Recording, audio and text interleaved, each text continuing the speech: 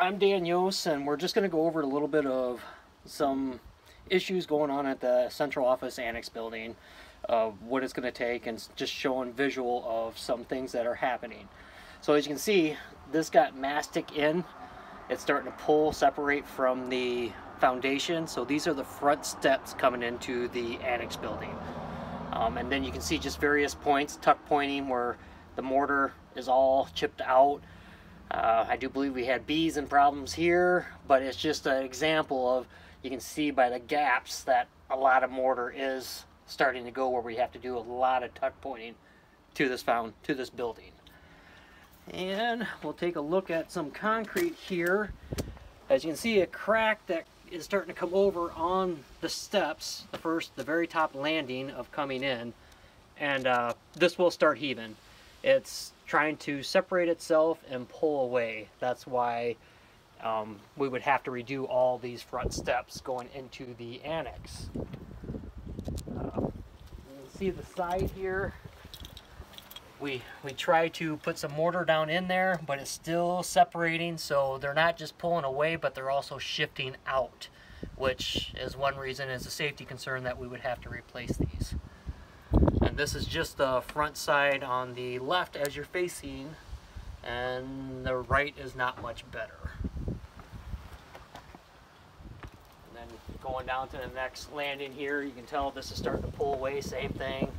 Masking got put in there, starting to shift out. You can see that we couldn't even get any mortar in here from pulling away, and that's just grass and sand.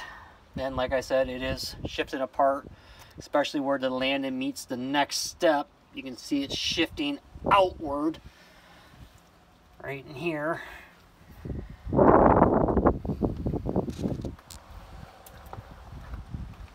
And the final landing, where you can tell we really got heavy with the masking, just trying to hide the cracks. But yes, shifting out, and something has to be done with this so it doesn't tip over eventually. Alright, here we are downstairs in the mechanical room. You got 1 and 2. These are the steam boilers that run the annex. 1 is the one where the burner chamber is shot, and this is why we have to update our system. As you can tell, the backside from heat is starting to deteriorate, and that's just time and age doing its job. Here's the look glass through to see the fire, but irregardless, these were original, got converted over to gas. Used to be coal for steam, and now it is gas steam. But yeah, original steam boilers since 1920, 25, 26, around that era. So visually outside they look healthy, but inside they have a lot of wear and tear, and that is the issue we're having. And we can go around the front side and we can show some old piping. That's all the steam boiler piping up above with the big valves.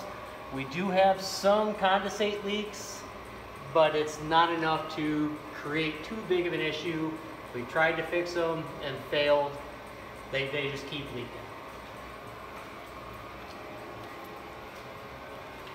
Now these are the fronts of them.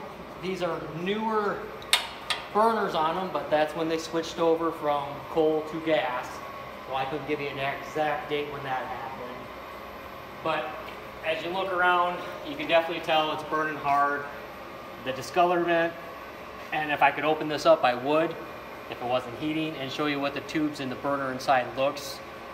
You could see that this one is on its last leg. And same with steam boiler 2. This one seems to be running all right.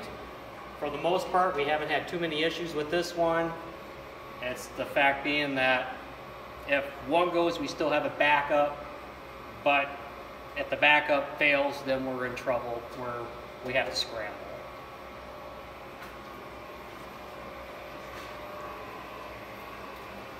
Then we'll go back and look at the new boilers down here. This is still part of the annex. As you can tell, the up above ceiling is starting to crumble. That's due to humidity, leaks, that is happening from the roof. You can see a picture of where the water runs on the side of the wall. Just runs straight down. Our new boilers are starting to corrode because of humidity. It's a bad spot in here for these. Another good spot of seeing water coming in is back here by the variable speed controls. It just comes right down.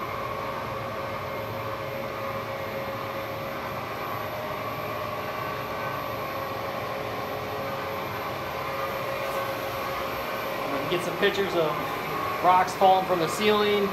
Luckily they haven't hit the new boiler yet, but it's getting pretty close to them. But this would just be something to address if we stay here, that we have to do something different to fix this portion of the ceiling. So this is outside by our laundry room, by the gym in the annex. The piece that's getting showed right now, we've repaired this piece twice so far since my time being here at the school since 2012. It's just showing what the pipes look like underneath the insulation. It's definitely showing the wear and tear where they're starting to deteriorate with the steam going through it, and that's a big reason why we have to want to replace this with hot water, because the piping system in here, it's not good with where the steam did go through. So that's another issue that would have to be addressed if we chose to keep operating in this building. Alright, so this is the roof of central office. As you can see, the roof is starting to crack. It is the last roof to replace, and time and wear has done it. We're starting to have water where it's cracking, and then also you can see the darker spots where water does sit on there through a period of time. And then down below on the mechanic roof, you can tell that it's down to the bare rubber, and that needs to be replaced sooner than later. So out here, this is the elevator mechanical room. This was installed in 1980 by paperwork showing. Just a lot of issues with it. Elevator getting stuck. Certain floors, we have to open the doors to get students out. So it's something that we'd have to really consider about maintaining and possibly purchasing a different elevator.